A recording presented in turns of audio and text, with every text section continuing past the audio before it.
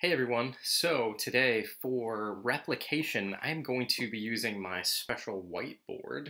It's going to be great, and I'll be doing lots of little jump cuts in here. I'm going to speed things up just so you can kind of see what's going on, but I like to draw replication because there are some really good videos, and I will definitely post those, but I also want to just kind of sort of hand animate what's going on so that we can get into the nitty-gritty of what's really going on with DNA replication. Now, I'm going to be focusing from the perspective of a bacterial DNA replication because it's slightly simpler, but all of these same enzymes and stuff exist in eukaryotic organisms. There's just usually a few more, or they have extra components, or we'll have something, the DNA replication in eukaryotes can get a little more complicated because there's just so much more DNA, there's some more fact checking that can go on, and so it gets a little more complicated, but honestly, for the most part, we're just going to focus on bacteria because that's all we really need to worry about. So first, let's draw our DNA strand. Okay, so we've got our double helix here. We have our top and our bottom strand. Okay, I just drew one single connection here, but that's actually two nucleotides attached with hydrogen bonds. So if you have an A and then there's a T, there's two hydrogen bonds, and if you have a C and a G, there's three hydrogen bonds. Okay, that was last lecture where we talked a little bit more about DNA's actual structure. So that's going to come into play because, well, we need to deal with that structure as we actually take things apart. So what we want to do with replication is we need to take each of these strands, pull them apart and separate them, and then we're going to build a new strand and make a new double strand. Okay, so let's do that. So in order to do that, we're going to have to use some special enzymes to actually do that. So there are a few that I want to hit, and I'm going to separate this out into basically three steps, okay, for replication. The first step is actually opening up the DNA helix. Now we're going to kind of assume that this is wrapped up right now, and so we need to unwrap it and we need to separate those hydrogen bonds and separate our two strands from each other. Okay? The enzyme that's going to do that is called helicase. It's going to unzip our double helix. Okay, so we're going to use helicase for this. We're going to use some single-stranded binding proteins. Okay, single-stranded binding proteins. Those are going to provide a scaffolding to just kind of support the separation of the strands. DNA as a double helix is relatively stable. It's one of the most stable molecules that we see in nature. And so when we're actually pulling these two strands apart, we're drastically reducing that stability. And so we're going to use single-stranded binding proteins to maintain that stability, at least until we're done with replication. So we have our helicase, and we have our single-stranded binding proteins, and then we're also going to use a special enzyme called topoisomerase.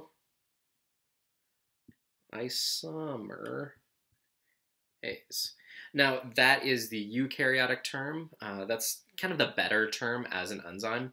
You will also see it labeled gyrase. So if you're doing bacterial replication, you'll see it listed as DNA gyrase. It's the same thing. Okay? There are different versions of this. I'm glossing over a few of the details. There are multiple topoisomerases, there are multiple DNA polymerases, and we're just going to touch on a few of the biggies, okay? So these are the three enzymes that we're going to use, okay? So let's get to it.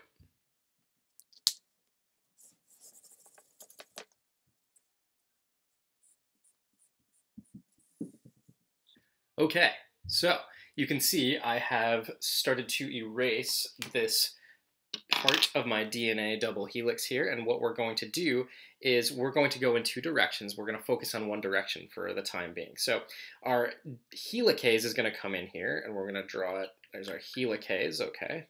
And our helicase is going to come over here, and it's going to unzip. That's usually the term of use. It's going to unzip these nucleotides, okay?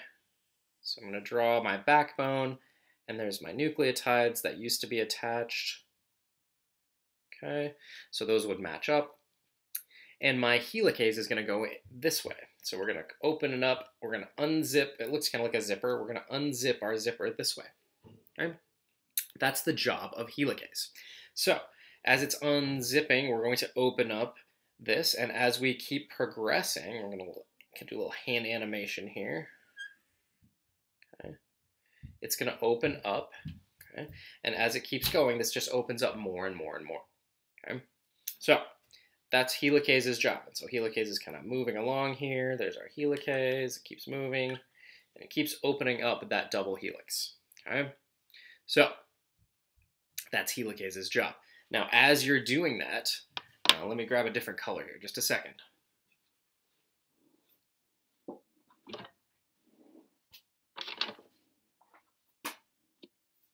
As we're doing that, we're going to be attaching some single-stranded binding proteins just to give ourselves some stability. Now, you'll notice that I'm just keeping this one. I don't want to erase it and redraw it, but it would really kind of bulge out a little bit too. Okay, but just for the sake of what we're doing now, we're going to keep it like this, okay? So those single-stranded binding proteins, they're just going to give us a little bit of support, okay? That's the only reason that they're there. Now, something really interesting that happens. When you have a double helix, it's wrapped around, right? And it's coiled, okay? We're assuming it's zDNA, or bDNA, I'm sorry. So we're assuming it's bDNA, we're uncoiling that. And what happens when you uncoil a helix is that it can get kind of knotted up. Okay, so if something's really wrapped up and I try to open it up, it's going to get knotted, okay? I have an example for you. So, the way I like to demonstrate DNA replication and what helicase actually does to the double strand is I like to use a rubber band. Okay, so I've got a rubber band here, and I'm going to twist it around so you can see I'm getting some twists, and this is going to look like our DNA helix. So it's kind of just the twists that we see in our DNA helix. So you can see it's kind of twisted around there. Okay, it's a little tangly. Ow. Okay. All right.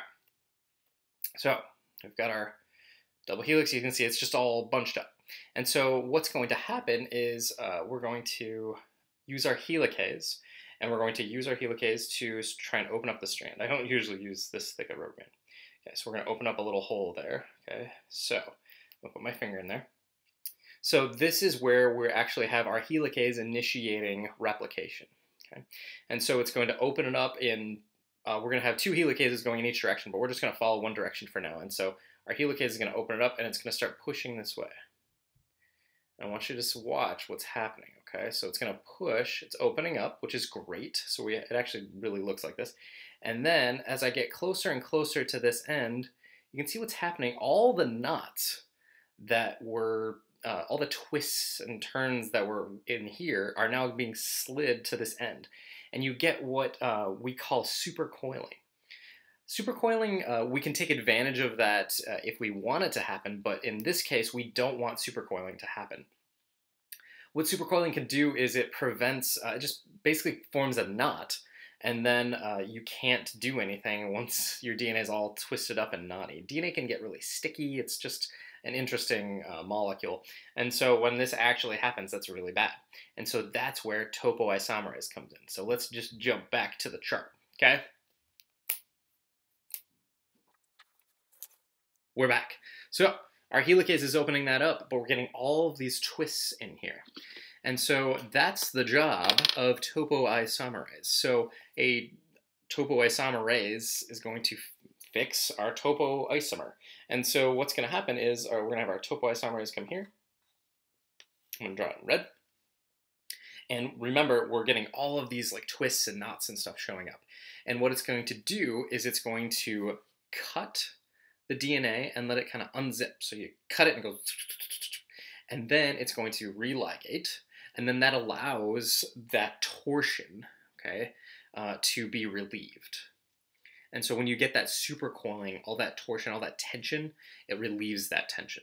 Okay, so that's the job of topoisomerase, is to relieve that torsional tension that occurs during the unzipping of your DNA double helix. So, but this is pretty straightforward, right?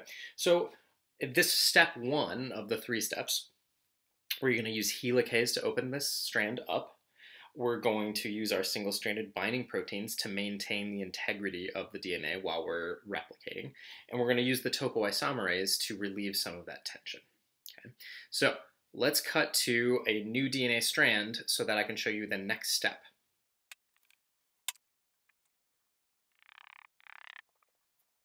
Okay, so it looks like a giant gobbly monster dude, but this is just one side of that double strand that we just opened up, okay? So what I'm going to do here is I'm going to start labeling my carbons, okay? Because we know in the last video I talked about the nomenclature that we actually use for our strands. So we have our 5' carbon, and thus this end of this strand would have our 3' carbon. So this one would have our 3' on this strand, and thus this would have our 5' carbon. Now we always build from 5 to 3. Okay? So when we add new nucleotides, that's what we're going to do. Now, that's really cool because it's going to allow us to actually do 2 directions at once, but there's some tricks to that. So we're going to talk about that right now, okay? So now we're moving on to step 2, which we're going to assume that helicase is still here and opening it up, and that topoisomerase is doing its job and it's actually fixing that torsion, okay? That's kind of happening simultaneously. We're just going to assume that. I'm not going to draw it because honestly it gets a little busy, and so we're just going to try and simplify things. Now, we're going to talk about DNA polymerase 3. Okay? So our enzyme now is DNA, because we're making DNA, polymerase for enzyme. So DNA, that's A is terrible, DNA polymerase, okay? DNA polymerase. And so it's going to be the enzyme that's going to make new polymers of DNA. That's its job. Okay, it's going to take nucleotides, either A's or T's or C's or G's. Those are floating around. They're just available to be used. And it's going to use those and incorporate them into the new strand. But the trick here, it needs to know where to start. Okay, that's another enzyme's job. That is the job of primase. Okay? The job of primase is to actually take a little piece of RNA, because that's easier to get rid of. It's going to take a little piece of RNA and use that as the starting point. Okay? It's the starting line for the DNA polymerase to actually begin. Okay? So those are the 2 things we have. DNA polymerase, okay, that's going to actually do most of the work. In this case, we're in a bacteria, and DNA polymerase 3, 1, 2, 3, that is the main polymerase that's going to be doing the work, okay? And then we've also got our primase, okay? Cool. So let's get rid of these and do some animating. Okay, so in red, I'm going to use my primase to actually put my primer on there. Now remember, we're always building from 5 to 3, so I need to make sure I know what's going on. So this strand goes from 3 to 5, and so my new strand is going to be built from 5 to 3 on this new bottom one. Remember, we're building 2 new DNA strands. We're going to have one here to match up with this guy, and we're going to have another strand here to match up with this one. Okay, and so we're going to build from 5' to 3'. So this new strand, we're going to work on the bottom one down here. So my primase, I'm not going to draw the primase, I'm just going to draw what it will do, okay? So the primase is going to come along, my hand's going to be the primase, and it's going to stick on a little RNA primer. We'll make it 3 nucleotides long, okay? We've got our little RNA primer right here, okay? And our RNA primer, RNA is very, very similar to DNA. We've talked about that, in that it's almost identical except for like what, 1 extra carbon on like 2 things, okay, or in like a hydroxyl group, and so it's going to look exactly the same. The backbone is the same, and so we're going to have a 5', okay, because we're just focusing on this strand down here. So if this goes from 3 to 5, this one is going to go from 5 to 3'. Pretty straightforward. So as I've been saying over and over and over and over and over and over and over again, you build from 5 to 3. So we're going to build in this direction, okay? So now, our primer, that's this, and we do this artificially as well. And so when we do PCR, so in the lab portion of this class, you'll be doing PCR. It's a digital lab, but you're actually going to basically be using the exact same machine that I used in grad school, and you're going to use a primer to do this exact thing. Okay? So we just can artificially do that in a petri dish. But in every one of your cells, you also do that. You also use an RNA primer to put that little primer down there and initiate replication. In the case of PCR, we use a little DNA primer. It's fine, it's just because it's more stable. That's the only reason we do that.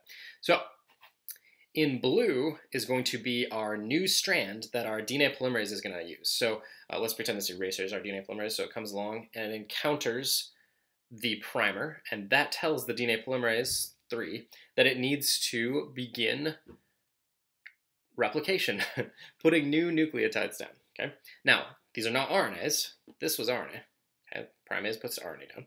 These are pieces of DNA. So it's going to start building new chunks of DNA. Notice we're building in 5 to 3' direction.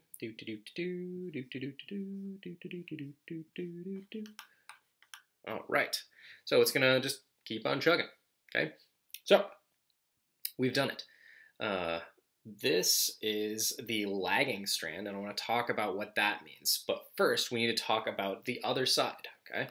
So you'll hear those terms thrown around a lot, leading versus lagging strands, okay? That's something I'm going to ask you about on the exam. So let's start building this guy too, okay? So we've got our 5' to 3', so that would mean this would be our 5' to 3' direction. Okay.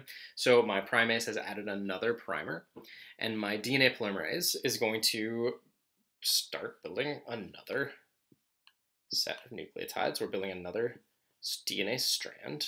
Okay.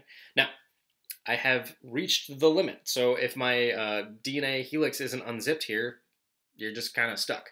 And that's what happens if you don't have your topoisomerase relieving that tension. Then the helicase ends up running into those little nuts and just can't keep going. And that's not good.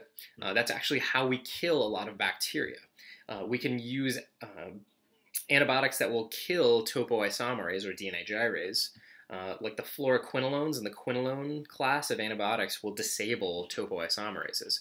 And so that's really, really good at killing bacteria, because then when they actually go to replicate their genomes, they can't do anything, and it's so damaging that they actually end up dying. So really, really powerful class of antibiotics. Now, so we're reaching this fork here, right? So what do we do? Well, let's assume that our helicase and our topoisomerase are doing their thing. I'm going to kind of redraw this. So let's draw it as if it has now sort of opened back up. So I'm going to draw this out a little more expanded here. It's still 5'. Okay? And I'm just going to redraw my nucleotides here. Okay, so we're going to build our new strand. So I'll stop about where we were. Okay, so let's say we stopped right there. So we've opened up the rest of our strand, okay? And I don't need a new primer, right? Because the strand opened up, the DNA polymerase is just kind of waiting for the strand to open up, and it says, all right, well, it's already initiated. I'm just gonna keep on chugging. Awesome, building 5 to 3. Okay, now it's gonna keep going, okay? And it'll just keep going in perpetuity. This is called the leading strand because it never stops. Okay? As long as I initiate it with one primer, it's going to progress continually as we go this direction. Okay? Now, the trick is with this bottom one here. So I started this with a primer. It's going to keep going. So at the other replication fork, which I will draw a better example of this, at the other replication fork, this would be the leading strand. So I probably don't even have to draw it. So you can imagine these strands are going to come back kind of like this and come back together. Okay. And so they're going to have to open up as well. And so when those actually open up, this strand is just going to keep on cruising, just like this one. Okay. So when you hear leading strand versus lagging strand, what you need to think about is that DNA replicates in 2 different directions, right? In 2 opposite directions. Each direction has a leading strand, and each direction has a lagging strand, okay? So hopefully that's pretty straightforward, and when they meet on the other side, then you're done. You just have 2 new strands, but one was being built leading, and one is being built lagging until they meet up with their opposite leading and lagging strand, okay? Hopefully that's pretty straightforward, okay? That looks super weird, I apologize. So what do we do down here, though? Okay, so we've got our leading strand here. It's being built, 5' to 3'. Okay, awesome. Now, down here, the problem with this is it's opened up this way, right? It's opened up this way, so I pulled this down. And I build 5' to 3', right? So I had to start on this end of my primer. I can't go this way. You just can't. And so I would have to put a new primer on. Okay, so that's what we're going to do. Our primase comes over. Okay. There, I'm going to draw our new primer. Oh, I'll make it 3 nucleotides. Why not? So there's my new primer. Okay, I'm going to draw 5' to 3' just to be consistent. So 5' to 3. And then my DNA polymerase is going to have to find its new spot here and it's going to fill in that gap. Okay, so that is the lagging strand, because every time this opens up, I have to put down a new primer and then have my DNA polymerase start again on that primer. Now that feels a little inefficient. That's just how it works. It's honestly the most efficient way to do it. So that's the basic idea behind leading strands, where they just are continuous, and lagging strands, or discontinuous. Okay, those are also terms that get used. So step 3 is we're going to use the same diagram to talk about the third step of replication. Now, in the third step of replication, what we need to do is remember that these primers are RNA, right? So these are RNA primers. We don't want RNA in our DNA. That's kind of silly. It's not going to work. It's just going to be strange. Things aren't going to work right. So we need to use a different DNA polymerase. Okay, so we're going to use DNA polymerase 1. Okay, so DNA polymerase 1 is a different DNA polymerase. Okay, it's going to come along and it's going to do 2 things. Okay, and this is where some confusion actually comes up in some of the videos that I've seen online, and that's why I wanted to address it this way. So my DNA polymerase has 2 different activities. Okay, something that we're going to learn if you take biochemistry, and I'm mentioning it here, is that enzymes can have multiple functionalities. Enzymes can be massive, multifunctional, quaternary structured proteins. And so we can take advantage of that. So instead of having 2, 3, 4 different enzymes to each do separate jobs, we can have one enzyme that could do 2, even 3 or 4. And so that just cuts out a lot of the extraneous work and lets us be more efficient. Because, I mean, I've got my DNA polymerase, so it's going to act like a DNA polymerase. It's going to build new nucleotides. But it also has a separate activity. Okay, it's called exonuclease activity is how it's usually referred to. Okay, now exonuclease activity is when you see an exonuclease, that's when you're destroying nucleotides. Okay, in this case, we're destroying RNA, and we do that usually in the opposite direction. So if I usually build from 5' to 3', my exonuclease activity will be from 3' to 5'. Now it depends on the polymerase. It can get really complicated, but I'm not super interested in that. All I really care about is the idea that DNA Pol 1, or DNA polymerase 1, is going to get rid of your RNA. Okay, that's the exonuclease activity. And then it's going to build, I'm actually going to use black for this, it's going to build a new set of DNA strands to fill in where it eliminated that RNA primer. Okay, so that's our third step. Okay, so our third step is eliminating these primers and replacing them with DNA, since they were RNA, because we don't want RNA in our DNA. It's not as stable. It's going to confuse other machinery. It's going to confuse transcription machinery. It's just a bad idea to do that. We need it to be DNA so that we can do other things to it. The very last thing I wanted to mention, though, we have one more enzyme. So if we have our DNA polymerase 1, it's going to replace, using its exonuclease activity, it's going to replace our primers with DNA. We're left with a little gap here, okay, between where the primer was and where our new DNA strand is. And so what we need to do is use another enzyme called ligase. Okay, ligase. So ligase, it ligates is the term that we use when we rebuild that bond in the backbone. Okay, so when we ligate, we're going to ligate the bond.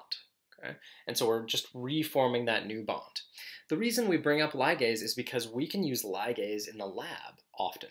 So we can use that to, let's say you had a plasmid, which is just a circular piece of DNA, and you can cut it out at specific locations using restriction enzymes, and you cut out those specific locations and pull out that chunk of DNA you don't want, put in a new one that you do want, and then you use ligase to reattach those bonds in the backbone so that it's now a completely solid primer.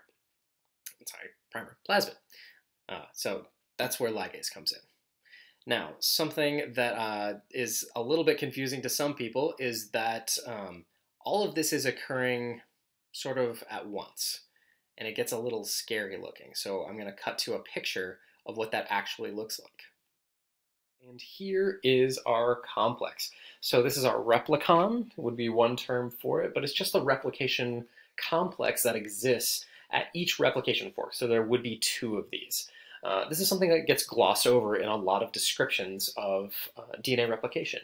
And so the important part here is this clamp loader. It's just the scaffolding along with the beta clamps that sort of keep it in place. Or sliding clamps, they're also called. This is the scaffolding that we attach our DNA Pol 3, our polymerase 3, our helicase, and our primase to allow this entire thing to progress towards this replication fork.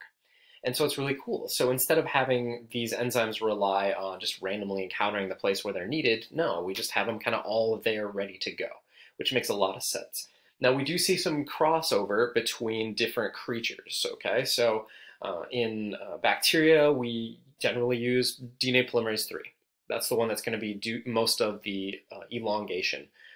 But in eukaryotes, I mentioned earlier that we do see some differences, and it's more complex as you enter more complex creatures. And so in eukaryotes, the job of leading and lagging strand synthesis actually falls to 2 separate polymerases. It falls to delta, that's lowercase delta, and epsilon, that's lowercase epsilon. Delta is responsible for the lagging strand, and epsilon is responsible for the leading strand. And so you can just sort of replace them depending. So there's the lagging strand, so this would be a delta, and this would be the epsilon over here because it's the leading strand. Not terribly important, at least as far as this class is concerned, but it is important to show you that things do get more complex as as creatures get more complex. And that there is a lot of similarity. There's a lot of mimicry that occurs in this system. It's such an important system that we see the consistency of these enzymes across whole sets of creatures. And we even see that if we go even farther back. So these are bacteriophages, so T4 and T7 bacteriophages. So those are viruses that actually infect bacteria. And we see some similarities. Not all viruses encode for DNA polymerases, but these ones happen to. And they're very, very similar. They still have similar functionality that we see in these higher order organisms, which is really, really interesting. So a few other points that I want to hammer home in our slide set is the idea of the leading and lagging strand. This is really, really important, okay? So if I have my 5' to 3' strand here and my 5' to 3' strand here, so when I actually construct my leading strand, let's look at this replication fork, as I'm building from 5' to 3', as I open this up, this will just open up wider, and this 3' end will just continue to be built, okay? That's the leading strand for this direction. So we're going to have a leading strand for this direction as well. As this opens up, I can just keep on going. Now the lagging strand, as this opens up, I have to keep adding these little chunks, okay? Now we talked a little bit about those little pieces of RNA, and those are going to get exonucleated or destroyed by DNA Pol 1, and we remove it, and then we replace it, and then they get ligated to fix those strands. Now, that's exonuclease activity to actually remove those nucleotides, the RNA nucleotides. But there's another type of exonuclease activity that I wanted to talk about, and that's the proofreading exonuclease activity. So all DNA polymerases in bacteria actually possess a proofreading exonuclease activity. And what that means is DNA polymerases can make mistakes. So they're supposed to, for example, in this case, it was a T, so they added an A, G, C, A, T, T, A, C, G, C, A, that's wrong. It should be a G here. It should be a guanine, not an adenine. And if that does happen, hey, it happens. You know what? You accidentally grab the wrong nucleotide and stick it on there. It doesn't usually happen, but it does sometimes. And so bacterial polymerases and the main eukaryotic polymerases, right, so our leading epsilon and our lagging strand delta, do have proofreading activity. And what that means is they can go backwards and they will fact check what they're doing, and they will go backwards and remove, i.e. use exonuclease activity in the opposite direction. So normally we build from 5' to 3', okay? Now, when we do exonuclease activity, in this case, it's 3' to 5' exonuclease activity. It's going backwards just a little bit, and it can put that new nucleotide in, and it puts that guanine in, and that's what's supposed to happen.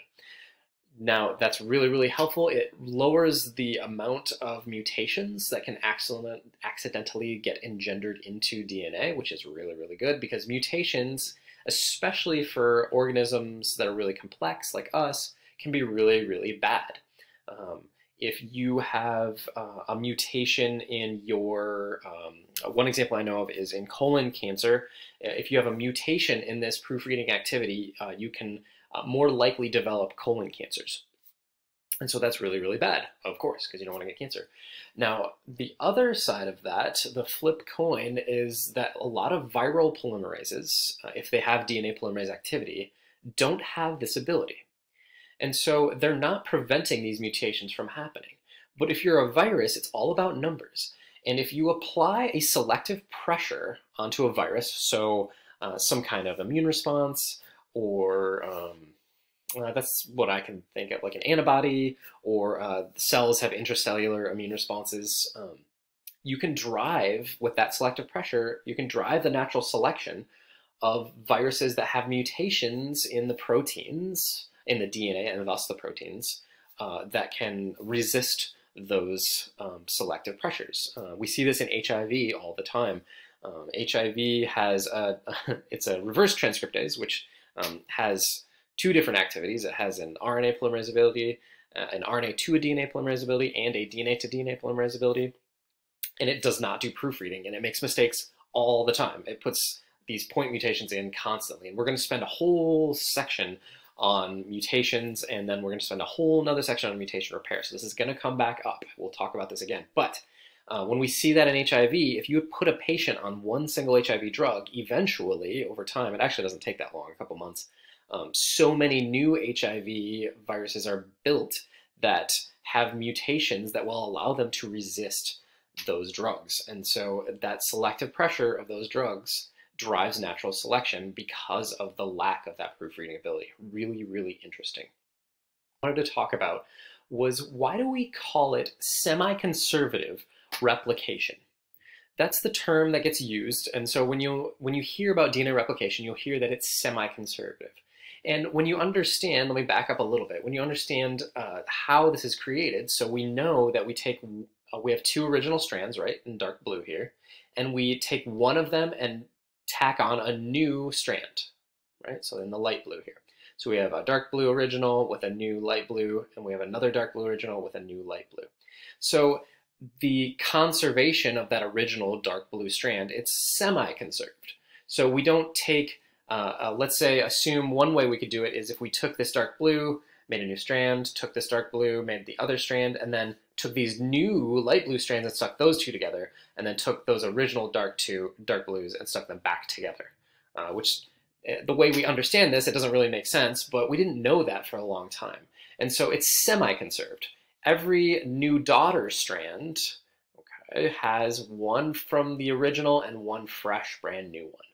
That's semi-conservative, okay? So when I have my parent, after my cycles of replication, this is assuming that you labeled it radioactively, like let's say it's radioactively red here. And so as you actually go down deeper into replication cycles, you end up with semi-conserved. So you have one dark blue here and one red. And then those are going to be passed on, and eventually it kind of dilutes out as you go deeper and deeper. Now, there were other models proposed. The conservative model would be what I just described, where you sort of put them back together. So I have my parental strain, I make a new one off of it, and then I keep those strands stuck together. But that's obviously not how it works. The dispersive model is sort of similar to this one, the semi-conservative, except that it's just sort of random. And so the original strand chunks are just randomly incorporated, but that doesn't really work either. That would require so much more effort, as would the conservative model. And so that's why we call this semi-conservative replication. Big topic I want to talk about are how do we know where we're supposed to start replication? It's a really good question. And so in bacteria, what we see, I know this is a really busy diagram that I got from this really nice paper, actually. So bear with me. In bacteria, there's usually 1 to 2 conserved DNA sequences. So that means when we actually look in the genome, we see that those pieces of DNA stay, they're conserved, they're consistent. And it can be a few more for archaea, but we're sticking with bacteria here. And there's only 1 to 2 conserved sequences, and those are the ORICs, or the origin of replication. Okay? And so that's the term that we use, as the origin of replication. And in bacteria, we see just a couple of those. And they're the place where the machinery that we've been talking about this whole time, all of these enzymes, can actually enter into that double strand and start, or at least be able to get ready to start replication. It's very similar in yeast. Yeast are eukaryotes, but the way that they actually do their origins of replication is kind of in between how other eukaryotic organisms and bacteria do it. So you have this ORIC, and it's in the origin binding location. That DNA sequence is consistent. In bacteria, it tends to have a lot of thymines and adenines for whatever reason, and probably because it's easier to open up because there's only 2 hydrogen bonds between A's and T's, and there are 3 between G's and C's. So if you have a lot of A's and T's, it's a little easier to open. And so you open that up and you stick in your helicase along with other stuff. And you can see eventually we end up with the entire replisome, the replicon here of all there's our clamp and our loader and our polymerases, and eventually you get to that point. And in yeast, it's more complicated. There's a lot more going on. That's kind of why I put this on here, just to show the jump from bacteria to yeast is massive, and the amount of just proteins that are hanging out and doing stuff.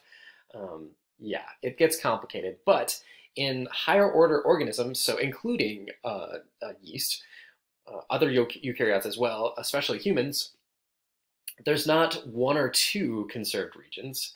There's thousands to tens of thousands. So humans, it's estimated, it's kind of hard to find sometimes, between 30 and 50,000 origins of replication. But that makes sense. We have a bunch of huge, gigantic chromosomes. And we have up to, it depends on how you're looking at them, but 20,000-ish genes, just genes. And those can be massive genes and really, really long. And so if you want to replicate an entire cell's genome, you're going to need a lot of replication machinery, and you're going to need to enter into those DNA strands in a ton of places if you're going to get it done anytime this century. And our cells replicate really, really fast, right? So just think about the scale that we're talking about. This is really small, but there are a ton of these origins of replication, which is really, really interesting. Creatures like us that aren't yeast, so basically any other higher order eukaryote, it's not as well understood where our actual origins are. That's why 30 to 50,000, that's a huge range, right? And so it's actually poorly understood what actually constitutes a location for being able to actually initiate replication. And so I want to talk a little bit about that and just some of the terms of use. And so this is the same point here, that there are 30 to 50,000 origins of replication in humans, at least. And a bunch of these are licensed. So there's a couple terms that I'm going to talk about. I'm going to talk about licensing, and I'm going to talk about firing. Okay, so if you license an origin of replication, what that means is that you just put a helicase in there, or the machinery that will help bring the helicase into that location. So that means that origin of replication is now licensed. So it could initiate replication at that point, but only about 20% of those are. So, and when they actually start initiating that replication from that location, we call it being fired. Let me italicize that, it's being fired. and only about 20% of them are, okay? So 1 out of 5 are actually licensed, or of the licensed ones are actually fired. And where we see that come into play, if you actually study different creatures, and you can kind of zoom in on different simpler creatures than humans, and we can see that sometimes if you need to call more of them up, if you need to fire more of them because for whatever reason it's kind of slow on one of the chromosomes, or one of your helicases is broke, then you can jump into a different licensed origin and fire it. And so you can sort of save the day that way. And what they're just trying to show here, it's a really interesting paper if you'd like to look at it. The link is will be down below in the slides. In most creatures, you're going to want excess licensed origins. Okay? You're kind of giving yourself a safety net. If you don't do that and something bad happens, so let's say your helicase got broken for whatever reason, I mean, things break all the time, they're little machines, you're just kind of screwed. There's nothing you can do about that, okay? So you're just messed up, and you're not going to replicate, and you're probably going to die because it gets stuck and it's broken, and then your cell just doesn't know what to do with it. Now, if you have excess licensed origins, well, that makes a lot of sense, because then if something breaks, you can go on to fix it, because you can go back around, you can have these extra licensed ones fired, and they can sort of fix the problem. And so that's usually what you're going to want.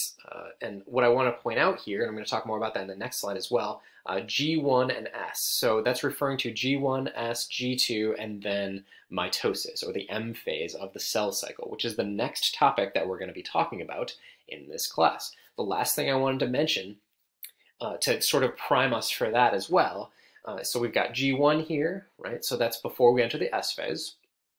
We're going to talk about the different checkpoints involved, and how does a cell actually decide to double itself, to undergo replication and mitosis and make a daughter cell? It's a really, really good question. We're going to talk about all of the signaling proteins that actually are involved.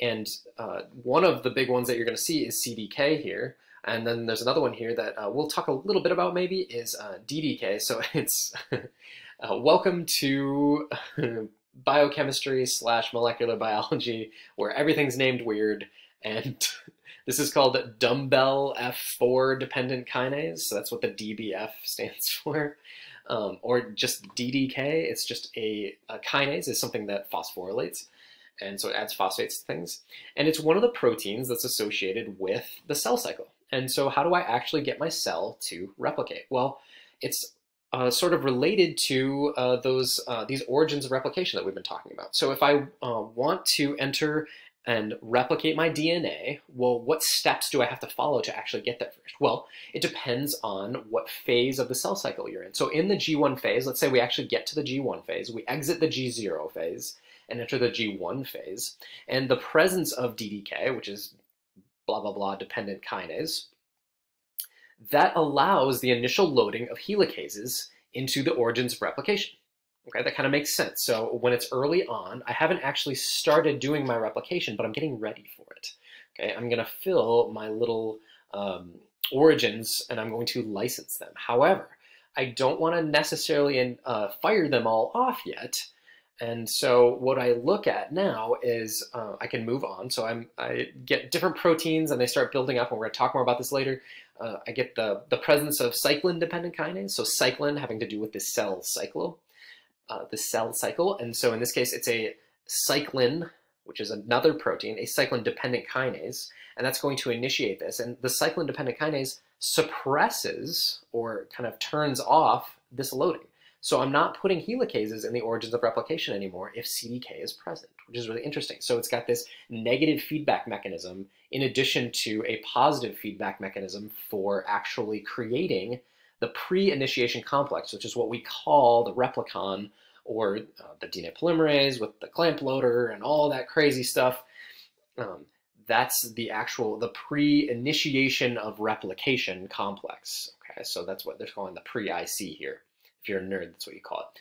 And that's really interesting. So the cyclin-dependent kinase turns off these origins because we're like, hey, we're done with that, let's move on. And it actually allows us to progress to the next step. When we actually talk about the cell cycle, it's going to be really interesting. We're going to see CDK again. We're going to see cyclins. There's more than one. It's going to be really great, so stay tuned.